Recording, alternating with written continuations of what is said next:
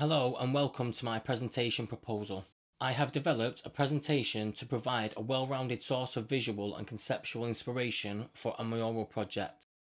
Most topics that are covered can be seen in this diagram. In Jeremy Deller's Everybody in the Place, he explains the history of rave culture to a class of college students. This has provided the inspiration for my project. In this video, I'll touch briefly on the talking points of my seminar. I'd like to start with the ancient history of wall painting because it becomes easy to see why art crosses cultural boundaries. Here you can find forms of visual communication and prehistoric man's want to create or leave a mark on the world. Ancient Egyptians decorated sacred tombs with stories of their gods and the afterlife. You can see comic book-like compositions, and here larger characters are shown to represent higher importance.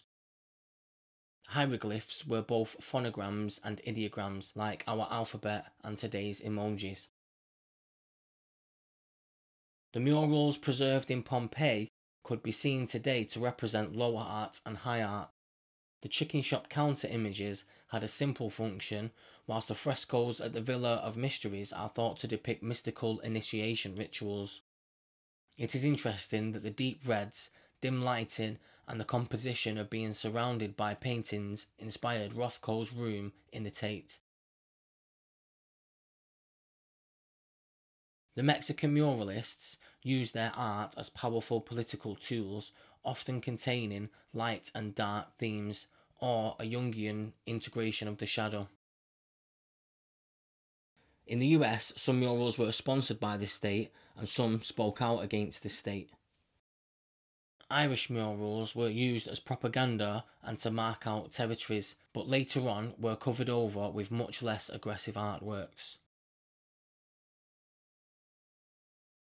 There were lots of powerful political murals in London, Cable Street directly referencing Diego Rivera's artwork. The Floyd Road mural put the community and collaboration forward as a politic in itself. Some artists did away with politics and produced abstract works or visual responses to architecture. Rosenquist scrapped the idea of a lineal narrative for a multiplicity of narratives within his artworks, which is important to consider when a group of people collaborate together. The pop art movement is important to look at if you consider Warhol's use of icons and reappropriation of images and everyday objects. Michael Craig Martin's paintings collect images together in a fun way. We see in popular culture everywhere the reinvention of stories and ideas. In this image we see a few visual iterations of the Hulk, but it's an interesting side note how modern day superheroes relate to classic archetypes and characters from ancient stories.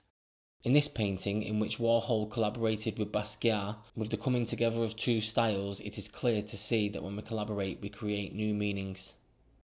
The 1980s graffiti movement used the pop art notion of appropriating cartoon characters in their work.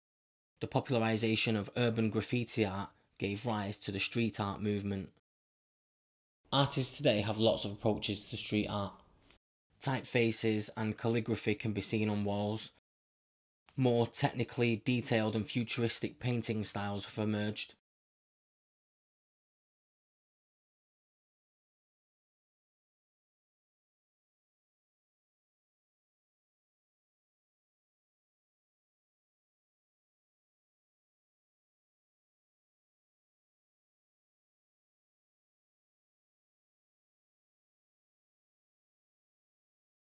JR is a Parisian photographer.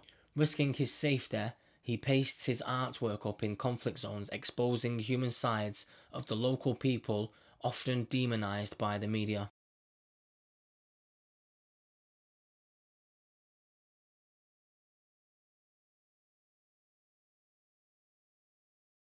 His work is often quite fun, but some of his subjects are victims of tragic crimes, so his work is also a great example how fine art has the permission to tell any type of story.